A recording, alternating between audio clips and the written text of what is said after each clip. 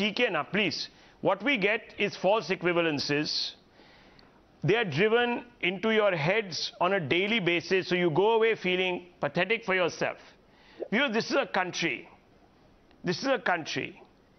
where Nasiruddin Shah says that, you see, Muslims practice a very different form of Islam. Why? Simply because, viewers, Hindus are tolerant to allow that. Because our state provides for that freedom.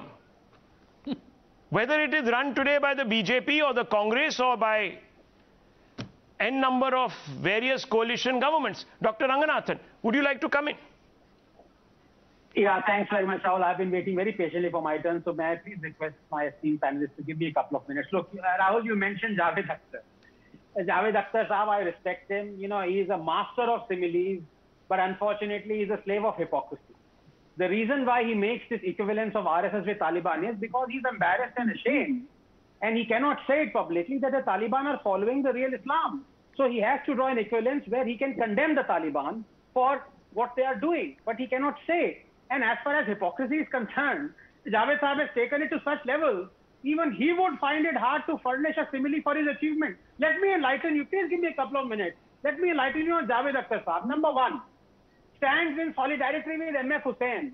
Never once condemns his portrayal of Hindu gods, but criticizes Salman Rushdie and his satanic verses and says, quote, "You cannot speak in a derogatory manner, write dirty things about those who are revered by billions," unquote.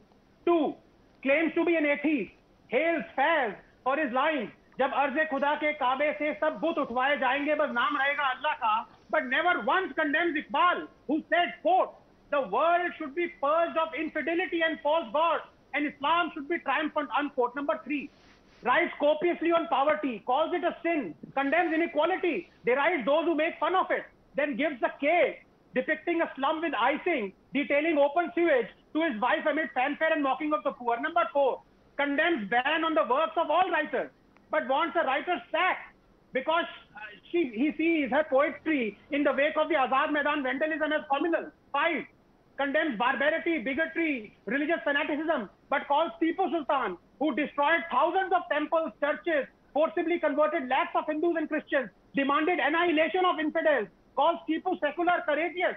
6, condemns genocide, but praises the genocidal Mughals. 7, mocks conspiracy theories, but campaigns for a man who claims 9/11 was orchestrated by the American government. 8, fights for Dalit rights, but asks people to vote for CPIM, a party that perpetrated the Marizhapi massacre where 10,000 Dalits were ruthlessly murdered.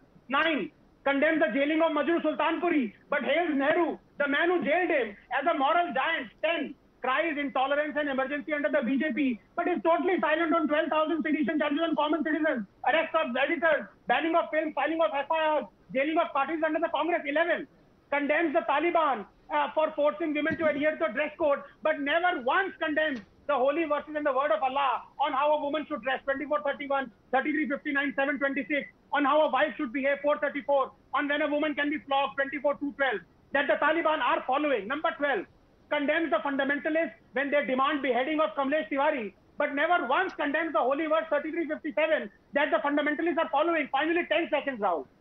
Javed Akhtar को देखा तो ऐसा लगा जैसे छल का नवाब, जैसे झूठ की किताब, जैसे ढोंग की किरण, जैसे आडंबर का वन, जैसे कपटों की बात, जैसे पाखंड की रात, जैसे जनपथ में हो एक जलता दिया.